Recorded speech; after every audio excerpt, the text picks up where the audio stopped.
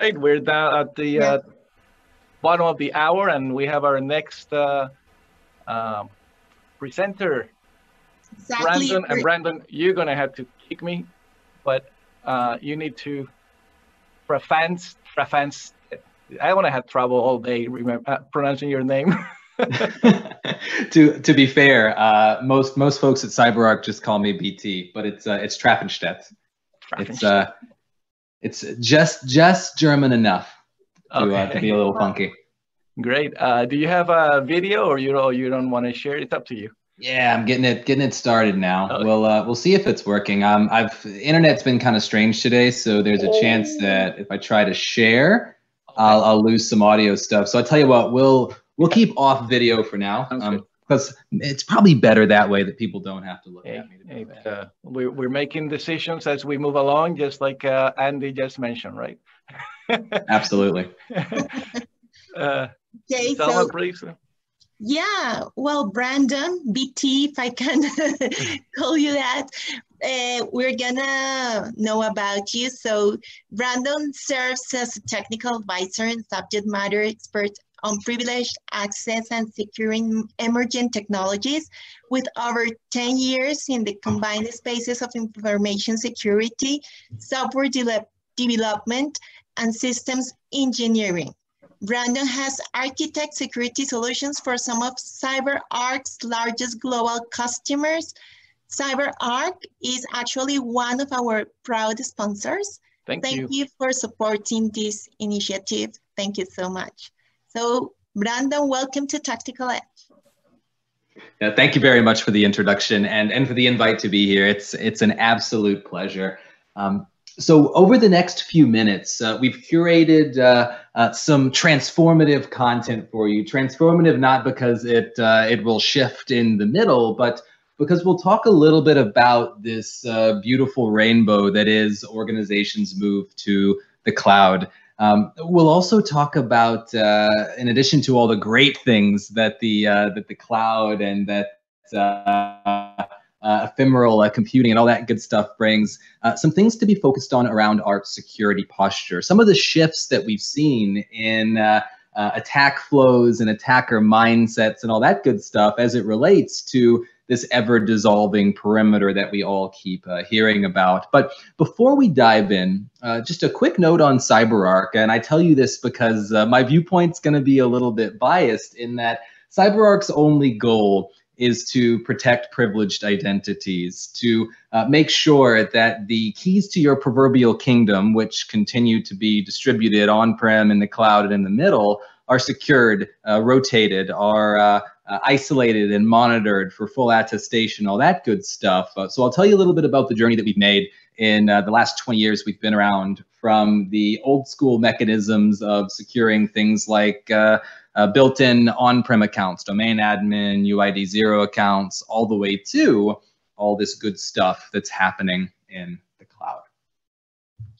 So why though? Why are your organizations moving to the cloud? Well, I imagine many of you are thinking, well, it's because it allows us to be more agile with the delivery of our software or of our services. It allows us to continue to evolve our technology and internal processes too, or it saves us money. Infrastructure for you on-prem may be at a premium these days, where if you stick it into one of the cloud service providers or your own private cloud, you may see cost savings there. And of course, one of the biggest reasons to move any and all services to the cloud and to more containerized outfits is the beauty that is modern automation. I remember years ago when we were standing up virtual machines, we got excited if we could write a script that stood up 10 virtual machines in like 10 minutes. That was the coolest thing ever. And that was all the Red Hat Kickstart stuff that happened. But nowadays, spinning up 10,000 brand new containers in a matter of seconds, that's like so 2018. But we're seeing this lure of modern automation happening both in our traditional on-prem workflows, but also just being exponentially more neato in the cloud space. So all these good things are happening. Organizations are shifting. CyberArk ourselves, we started as a very on-prem focused platform. Around 6 years ago, our customers began saying, listen, CyberArk, we're moving a lot of our infrastructure to the cloud. You need to be there too. So we said, okay, we'll be there. We'll help you secure those environments. Whereas these days, many of our new processes and capabilities are cloud-born. Our founder and CEO, Udi, said it best when he said that CyberArk year over year is becoming more and more SASY, S-A-S-Y, and I stole it from him. I'm going to keep using it until, but it's true. Many organizations are, software vendors, as well as your platforms too.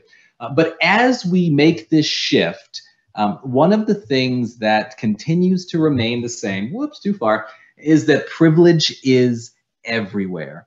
Whether it's the on-prem stuff like the UID 0 and root accounts, your database credentials, your domain admin accounts, things like that, to infrastructure as a service, all those virtual machines that are now running in your AWS, Azure, GCP, etc. environments. So we're seeing these privileged access elements moving all around, right? But the interesting part here is we're seeing an exponential increase in non-human privileged access, fueling all of that automation that I mentioned a moment ago.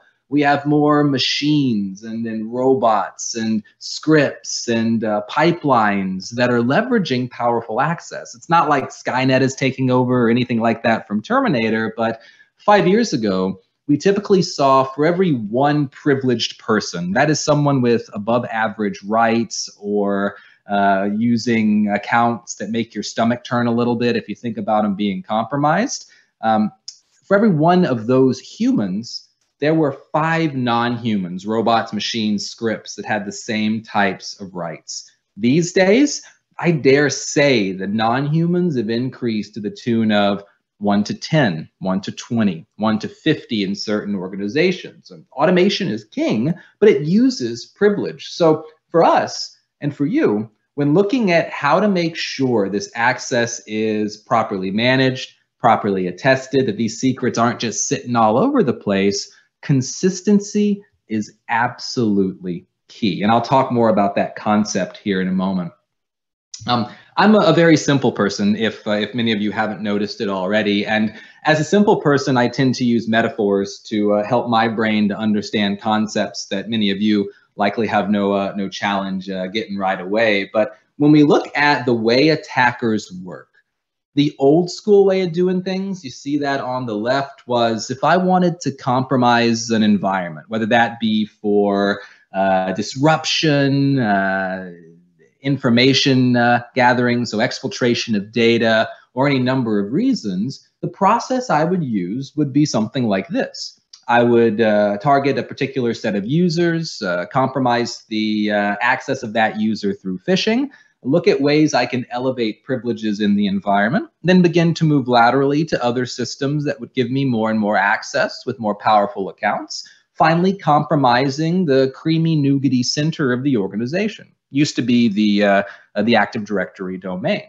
Now that was a process that we used to see all the time. We still see it today, but if you look at the right, attackers are becoming more and more savvy to the fact that environments are incredibly distributed, that the perimeter is completely dissolved, right? We've been talking about perimeter dissolved for 5 years, but it's happened, it's done, to where these days, from the comfort of my mom's basement, I promise you I don't live in my mom's basement, I moved out 2 weeks ago, as an attacker, what I can do is compromise one user just like before, but if that user has overprivileged access or just privileged access into our cloud environments, that's it. I'm done. I don't have to move laterally anymore. I don't have to elevate privileges because of the centralized nature of cloud computing. I've got what I need and can perform compromises. We've seen this in the news more and more over the last couple of years, the most recent being a case of a financial services institution who had an improperly configured and overprivileged web application firewall rule. That rule or role gave them access, the attacker, to not only the network in the cloud, but also privileged buckets or storage containers that allowed for the exfiltration of data. But the cool part here, not that attacks are cool, you've been in security too long when you get excited about this kind of stuff, is neither of these are going away. But you can manage them in very similar ways. For instance, the old school mechanism of land and expand, think of it as a bicycle. It's got a chain, it's got wheels, it's got handlebars. I wish it had one of those little horns on the top. But in any case, we know what we should do here. We manage the secrets, we rotate them, we do things like strong authentication through multi-factor. In the cloud, a lot of that still is true, with a couple of additional considerations we need to make. Yeah, there are wheels there and there's a chain. I think there's a chain on there, but this thing moves a lot faster. It's a lot more powerful. So we have to approach it with maybe a little bit more respect than we did for traditional on-prem flows. So that consistency play here is making sure that both of these proverbial bicycles are covered with some of the same sort of processes, but just knowing that we have to take a little bit more care on the cloud side. So where do you start, right? We know that attackers are looking at cloud processes. They're looking at the fact that code exists in public repos and that the cloud is, by default, typically a pretty open place. Well, when we look at it from the privileged lens, every single one of your cloud service providers and of your accounts, subscriptions, and projects inside has one ring to rule them all. A bad Lord of the Rings reference. It has one super powerful account at the very least. These are things like organization and account root in AWS, stuff like global admin and then domain and limited admin in Azure, whether you're using Azure Active Directory or you have your on-prem directory being available in Azure, as well as super admin and project owner in GCP. These are the scariest secrets that every one of these cloud services providers will tell you you should only use if the cloud is literally on fire. Now, before I was adopted by CyberArk, I did a series of things on the R&D front, but at one point I was also a systems admin, and you could tell me, Brandon, you should not use the most ultra powerful account you can find. And my brain would say, okay, I shouldn't use it, but I know what I'm doing, so I'm going to go ahead and use it. And these service providers are very good about recommending that you don't. So when we look at these accounts, we see it as being the easiest gateway for a threat actor if these are misused and compromised. I'll talk a little bit about what to do about these in a moment, but underneath each of these accounts, there are a series of other super powerful like secrets that can be used. From IAM accounts in AWS that have the AWS admin role to privileged Azure Active Directory and GCP IAM accounts. These typically don't have the same recommendations from the cloud services providers as your ultra powerful ones, but can be used by threat actors for equal negative gain. So when we look at these, first of all, we want to make sure we approach things based on risk, but also have the appropriate visibility into how our cloud teams happen to be working. And I'll talk about that more, the concept of visibility more in a bit. So taking all of these things into account, what do you do? What can be done to lower the threat surface? Well, first thing, find them. If you don't know that these accounts exist, if you've not chatted with your teams responsible for digital transformation about how privilege is being initiated, have that conversation. Send them an Uber Eats certificate for ice cream or pizza or something like that, but open up the dialogue. One of the biggest risks here is not securing things properly, but not knowing that you need to secure things properly. There are solutions out there, both open sourced as well as provided free by platforms like CyberArk that help you enumerate things like cloud privileged accounts. Once you've found them, place them in a secure location.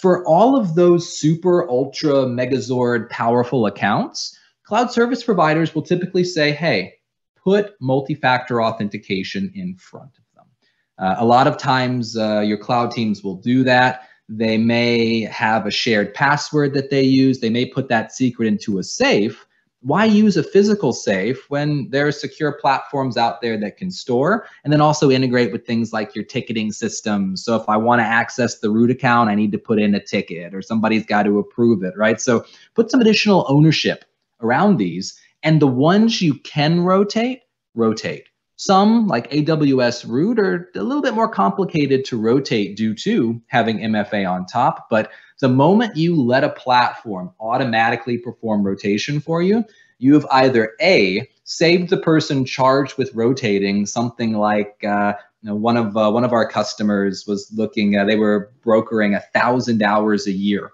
for cloud account manual rotation. 1,000 hours just rotating passwords. Save them time, or add security if you're not performing rotation.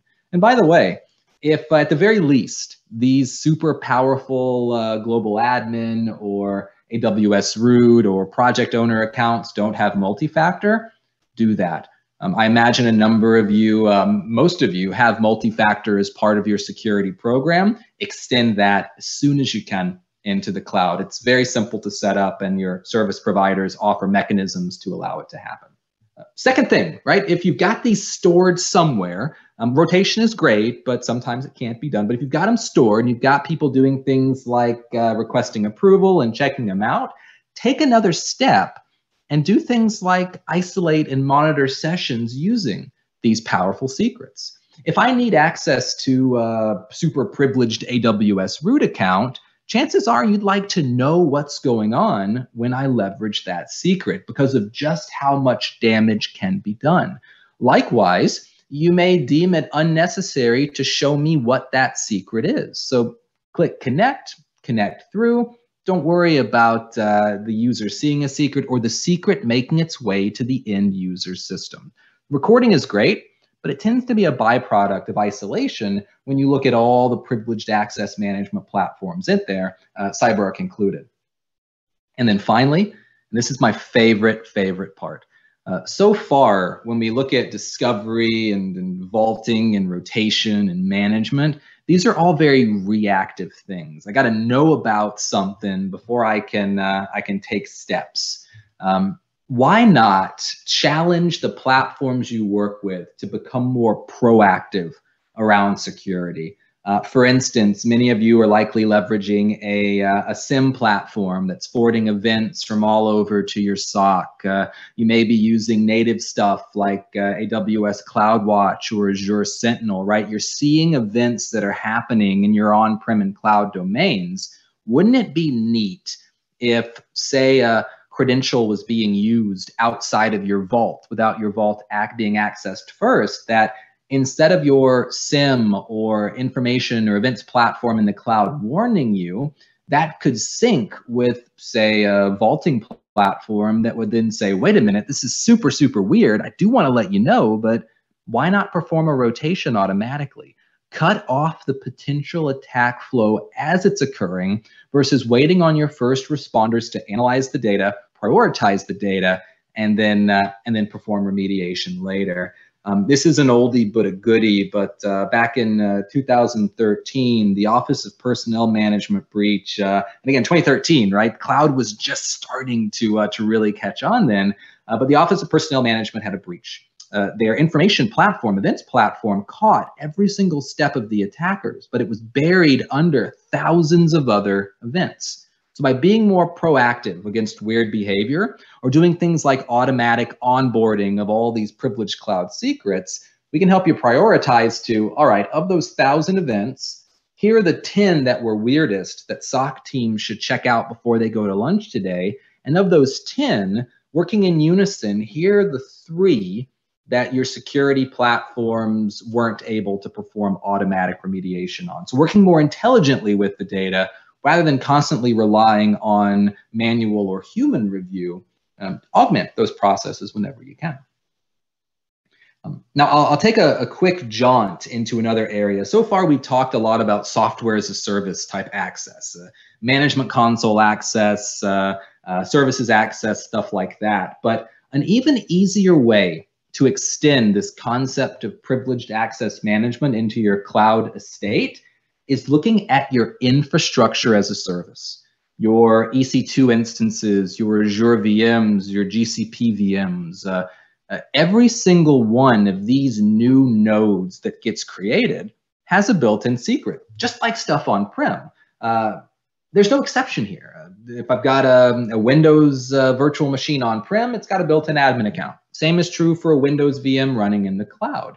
This is nifty because you can manage it in the same way. Do things like proactive onboarding, vault these accounts, rotate them, isolate them, just as you would with on-prem stuff, but make a couple of tweaks. If you're a company who's using multi-clouds, which is very common these days, chances are you've got different islands of trust, right? So we manage our AWS VMs over here and our Azure VMs over here, and there's a different team. So this allows us to centralize that approach for all VMs in the organization, on-prem or cloud, manage, rotate. Here are the policies we've set, and here's the automated stuff to let it happen. Look deeper into automating these things as well. There are a number of platforms out there, ours included, that can detect newly created VMs in your cloud, automatically onboard and rotate those secrets. So that automation here is absolutely key. But finally, look at least privilege and just-in-time models too. Just because I have access to a VM in the cloud doesn't necessarily mean I should be the built-in admin, just like on-prem. And if I'm spinning up tons and tons of new cloud virtual machines, why even worry right away about giving access to the built-in secrets when users could be given just the right access, just the right time, and then removed later?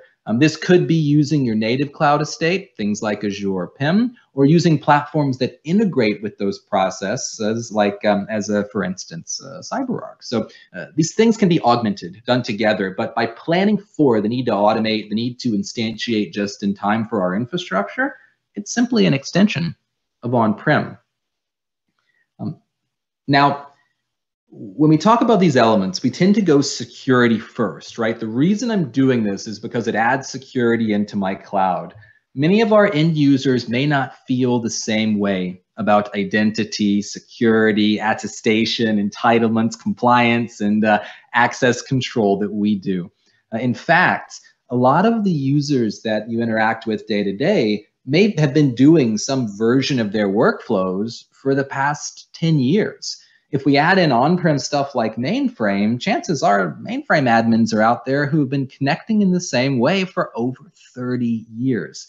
The reason I say this is because one of the things we need to focus on when we're looking at imposing security is the added benefit of providing operational benefits to our end users. For instance, if I tell my users, okay, to access your cloud VMs or your cloud console, you'll need to go through an intermediary, a jump server.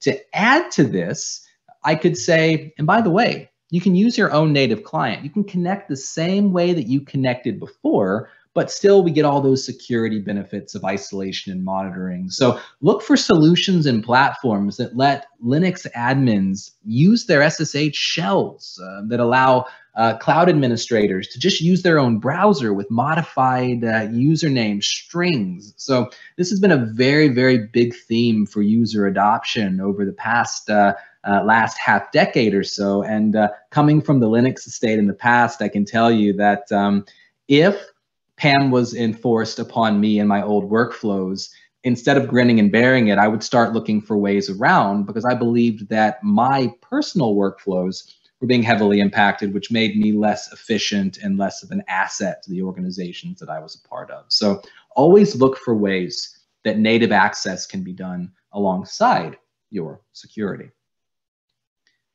But those are humans. Console access, infrastructure as a service, these things can be managed. But as you're considering these topics, as you're chatting with folks, if it's not something that you're already doing as part of your security practices, if I could ask you for one favor, and I realize you don't really owe me any favors, so it would be a big favor, don't forget about those applications that I chatted about. All of the non-humans, the robots, the processes that every single day need privileged access to your on-prem and cloud estates. Because if you do forget about them, what can happen is something like what you're seeing.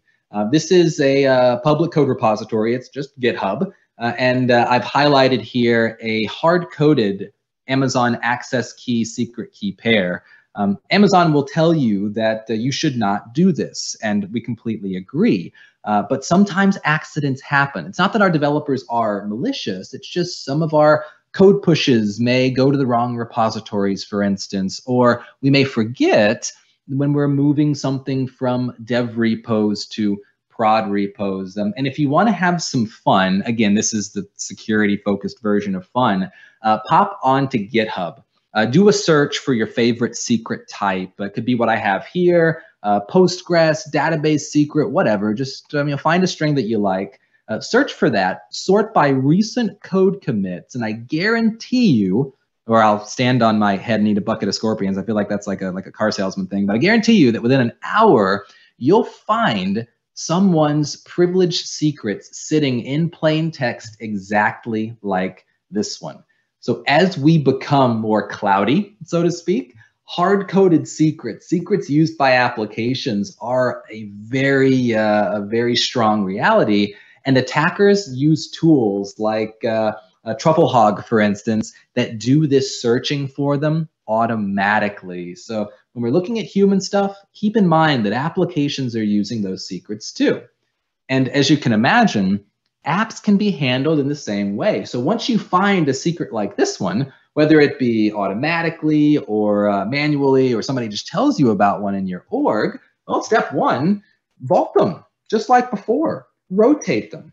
Even if you rotate a secret used by an application one time, you've increased your security posture significantly.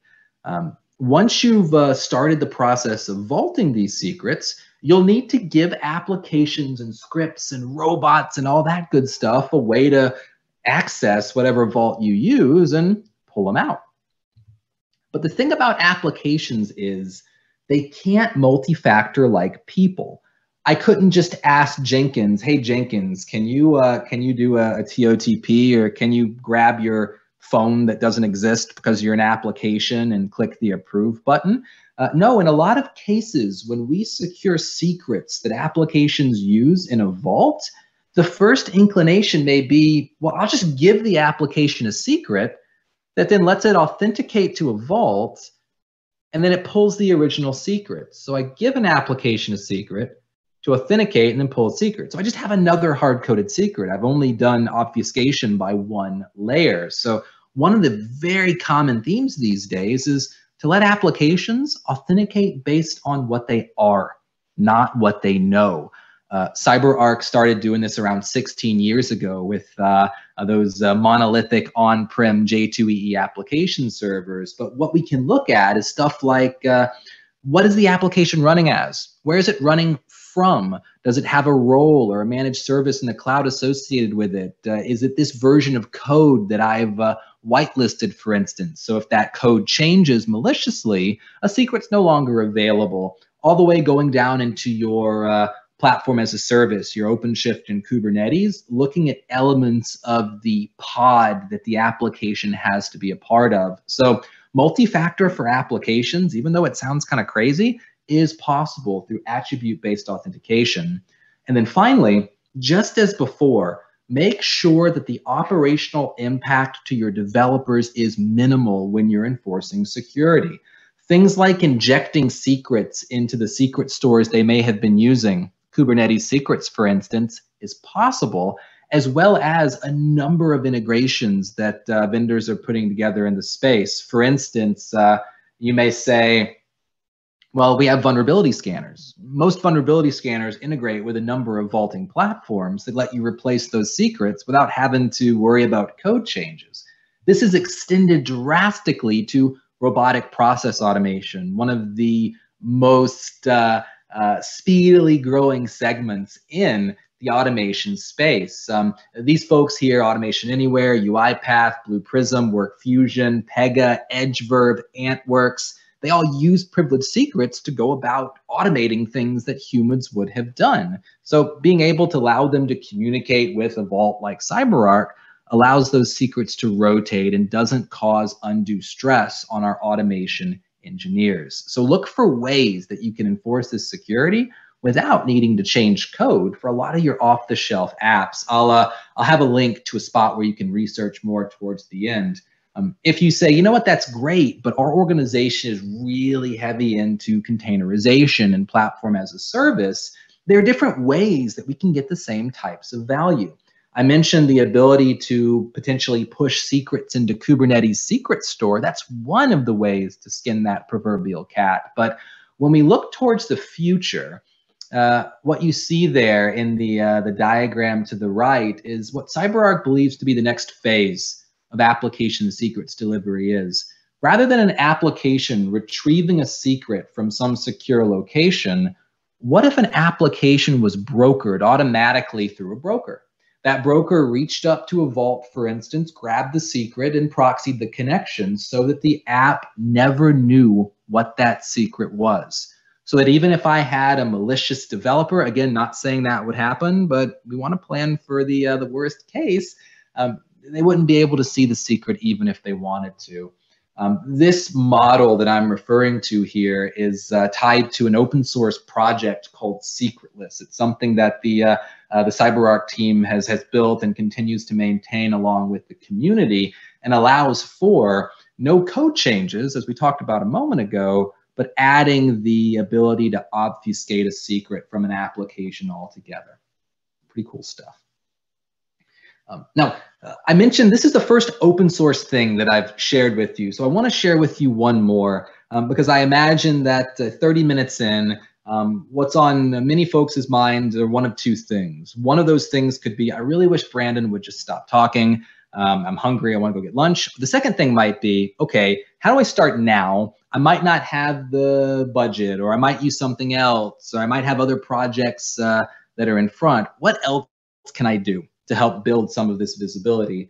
And to answer that, I'm so glad that you asked but didn't ask, we look deeper into some of the open source things that are available, but also one of the themes in all recent breaches that continues to show up over and over again, and that is the concept of cloud least privilege. If we think about it, every single one of our cloud service providers have pretty beefy, for lack of a better term, identity platforms. They give you the ability to create roles, to define them, to assign those roles to various identity. But if you're using multi-cloud, even if you're using single cloud, things have to be perfect in order for us to be instantiating the appropriate least privilege so that attackers couldn't take advantage of that access. Azure by itself has 5,000 different permissions that can be assigned to entities.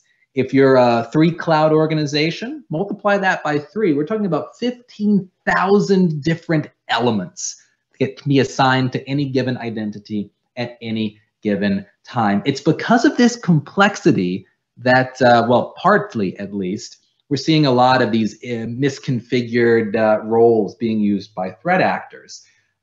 CyberArk has a part of our R&D team that we call labs. Our labs group is responsible for researching and creating tooling to help with emerging threats. And when we began to look at this type of data, we found this concept of a cloud shadow admin. I know it sounds kind of creepy because it is, but a cloud shadow admin is an administrative permission that doesn't necessarily look super powerful, but can be used for negative gain. For instance, some of the ones that you see here, we would consider to be cloud shadow admin. The use of wildcards, the ability to change and redefine other roles, in addition to misconfigured roles altogether, like the web application firewall one I mentioned, can be used. Again, I mentioned earlier my propensity for thinking in metaphors. So when we look at these cloud shadow admins, when we look at one straight on like we are here, it's pretty distinct. As a kid, I'd say I was in a love-hate relationship with Where's Waldo. I loved the idea of finding Waldo, but then I often got frustrated. This is actually Waldo's evil cousin, who I didn't know until before I created this presentation existed. But when you look at this fellow, he's pretty distinct. He's got a bumblebee-looking sweater on. He's got glasses. He's got a little mustache going on. Like, it's this cloud shadow admin role is clear. But when we place this amongst all of the other potential permissions in the cloud, it starts to look like this. So once we began doing the research, we challenged our labs team to put something together that helps you generate visibility of these shadow admins, proverbial bumpers to your bowling alley of cloud privilege. So for instance, I've thrown up some here. You see our Waldo cousin guy up there in the top right, and then Waldo is actually hanging out down there in the bottom left. So our goal is to help you find these things, and to do that, we've generated something you can start with right now. An open source utility called SkyArc that reaches out to AWS and Azure, shows you information about cloud privilege, and then shows the different shadow admins that can be used for negative gain. It's available on GitHub now, and it's a great way to start the conversation on what's going on in the cloud, and have some additional, for lack of a better term, backup when you're having those conversations if you're not directly responsible for identity in your cloud service providers. Now, to close out, all of these ideas, the vaulting and rotation, the risk-based deployment models, the reminder to remember our applications, it's a lot of stuff. There's a lot of things that you could potentially do. And you might need a little bit of direction. I'll give you my last metaphor of the day. Last week, working from home, I've been trying to eat healthier. So last week I decided I'm going to eat I'm going to buy 3 pomegranates. I'm going to eat them. Pomegranates are great. They're great for you. But the thing about a pomegranate is there are a number of different ways you can get the seeds out of the pomegranate. You can, take a wooden spoon, wrap it on the back, let the seeds fall out. You can soak the pomegranate and let the seeds fall up. You can do what I did and just kind of pick at the seeds until you get the ones you need. So all equally valid, but wouldn't it be super cool if there was some kind of international pomegranate association that told me, well, Brandon, here is the best way, based on what you're looking to do, to get the seeds out of that pomegranate. Now, pomegranates and privileged access, a little bit different, but over the years, CyberArk has worked with our customers and our partners and has done both best practices work as well as post-breach remediation to design a solution agnostic blueprint for how to start, how to deploy privileged access based on risk and make sure you're meeting your milestones in one set of recommendations that we call our blueprint. As I mentioned, the blueprint, while it was built by CyberArk, is agnostic. So you can do these types of things regardless of whether you use CyberArk or someone else potentially.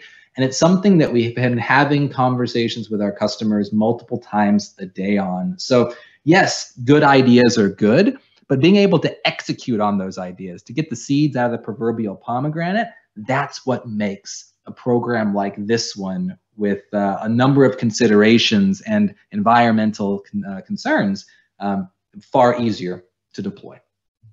So a couple of quick things to consider in summary. Where all of our organizations are moving to the cloud, even if you work in a heavily regulated space, whether it be finance, whether it be OT, more and more processes are becoming cloud-born or SASE, as I mentioned earlier. So plan for these types of things. Look at ways to develop visibility early on. Assume that you'll be using multi-clouds, even if you only standardize on one cloud today. At the very least, start with your infrastructure as a service. It's just like on-prem. And don't forget your applications, and also be mindful of cloud shadow admins. Below here under the free things to help column, I've got links to the SkyArc utility that allows for that visibility, as well as open source technology for app secrets delivery, CyberArk's Conjure project, and that secretless broker that I mentioned to you. And then finally, if you want more detail about the blueprint, it's actually a really neat white paper that talks about the different steps. Feel free to head over to grab that type of information. Finally, if there is anything that you need, of course, we'll open it up for Q&A and conversation now. But anything you need at all, please don't hesitate to hit me up. Even if you just want to say hi, I'm just happy to receive emails sometimes. So thanks so much for taking this journey with me over the last 40 minutes or so. I'll turn it back over for any and all conversation we'd like to have. Great, Brandon. Thank you so much. I really appreciate the information. I have a question for you. Of course. So, based on the conversations, the presentations that we've had in the last couple of days, we started with Tony Cole from Activo Networks, and he was recommending CISOs to read, different reports, industry reports, and one of the most famous ones is the Verizon, right? And in there it was identifying how there has been an increase in cloud in attacks to cloud solutions, and that was pre-COVID, correct? Then yesterday we had Wendy Nather, fantastic presentation, and she said that CISOs now need to take a look at that information, understand the trends, and try to do their best to think forward in the future, where they think they're going to be, and then create solutions around that, right? Where they think they're going to be. So with that information, and you guys being cloud experts, where do you think CISOs should start thinking about in the next couple of years, 2 years, 3 years, from a security perspective to the cloud? Excellent question. And there's two recommendations that I would make. When we look at pre versus post COVID, in addition to a heightened number of cloud-based attacks, there's also a heightened amount of successful attacks of opportunity. And what do I mean by that? In my office, I've counted the steps. I am 7.5, depending on where I'm standing, steps from the pantry. Going to the pantry means I've got all kinds of great stuff, whether it be healthy or unhealthy. It's a distraction to me. You place that on top of families, for instance, of looking outside the window and seeing the beautiful sunshine. These types of distractions weren't always with us when we spent more of our time in offices. So I may be less mindful to focus on whether or not a link should be clicked. I may be less mindful regarding the secrets that I use, not only because I'm distracted, but because I'm distracted and everything else is going on. So making sure that we're reminding our end users that opportunity attacks are out there, while still looking at ways to give them the tools they need to proceed without all of the privilege they need ever, is one of the challenges that we'll see continue to grow over the years. And the second one, which ties in very closely to that, is more and more identities these days are becoming privileged. Whereas 7 years ago, we may not consider that our marketing teams who are leveraging social media on behalf of the company were privileged. Nowadays, should that compromise occur, at the very least, it can harm our organization's image. And if we're in retail or a trusted advisor of any kind, image matters.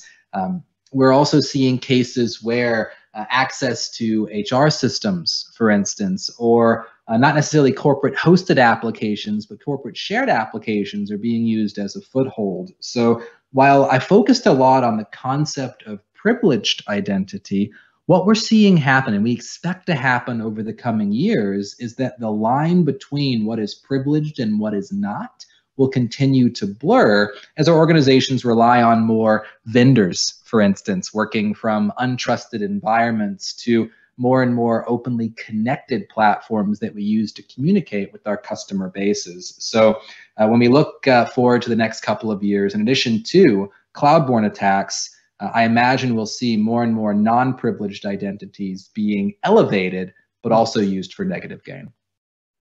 Yeah, it's cloud, its security is becoming extremely important. If it was already important, it's even more so nowadays.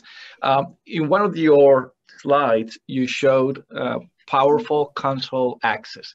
I love that slide because you showed for the three major or best-known cloud providers the different type of accounts. Are these accounts there, from a Nuvei perspective, are these accounts there by default? Can you change them? Can you rename them? Can you hide them? Or you cannot do anything about it? So they are there by default. because we always have to start somewhere, just like with on-prem stuff, right? You stand up a Windows system, you have a built-in, but each cloud service provider provides recommendations on how to secure, but also how to leverage them. For instance, while renaming may not be possible, the first thing that should happen is placing multi-factor on them, right? Making sure that I must prove, in addition to knowing what the password is, that I should have access to this secret. Where we see being a logical extension of that approach is management, rotation, isolation, and attestation. But at the very, very least, creating a plan for multi-factor, but also in-band or out-of-band approval of access is the first place to start. And the good news is many cloud teams will do this because of the best practices from the cloud service providers. So it may simply be a conversation of, fantastic, I'm so glad you're doing it. Now, how often is it being used, for instance? So yes, they are there, but they can be secured, even without needing an external platform. Okay, and nowadays, with everyone working remote, because that's the default standard, a lot of shadow IT in the cloud like crazy, correct? How does a PAM solution help control that, or does it? It can. PAM solutions can help centralize the IT operations. They can help you automatically bring things into management through discovery or by leveraging APIs. But while a PAM solution can help with the security and the operational aspects, the very first thing, and it's kind of fluffy, but it's something that we've seen be successful, is just having the conversation. Having a chat with the teams, and it may be part of the CISO's purview, it may fall under the CTO, but actually saying, are we taking processes to secure these elements? So having the conversation is the very first step, but coming armed to that conversation with things like the Verizon report, but also scanning that you've done in your environment, programmatic steps that could be taken based on the blueprint stuff that I've mentioned, being educated for the convo, is also key. But before you begin solutioning, have the chat first to see where you are and where you fit. Because the good news is typically chatting doesn't cost any of those funds that you may have reserved for other projects. Perfect, Brandon. Last question: are you going to be in the CyberArk virtual room after this presentation? Yes, I'll be in, but we'll also have several other folks from CyberArk ready and happy to answer any and all questions that you have. Perfect. So Brandon, thank you so much for your time. Really, really appreciate it. For everyone else, thank you for being here with us. Again, thank you to all our sponsors, Attivo Networks, SailPoint, Exabeam, and of course, CyberArk. Exactly. Thanks so much. Thanks, everyone. Thank you so much, Brandon, for your presentation. And everyone, remember, please, to visit our sponsor area to interact with our fantastic sponsors. They have prepared some special activities and they have material that you can download. Yeah. So please go and visit them. Yeah, and Brandon will be there, and some other people from CyberArk will be there, and just go ahead and ask questions and take advantage of this opportunity. And again, half a day of Wednesday is over with, so we'll be back 2 p.m. Central, Selma? Exactly. We'll see you at 2 p.m. All right. Thank you so much. Okay.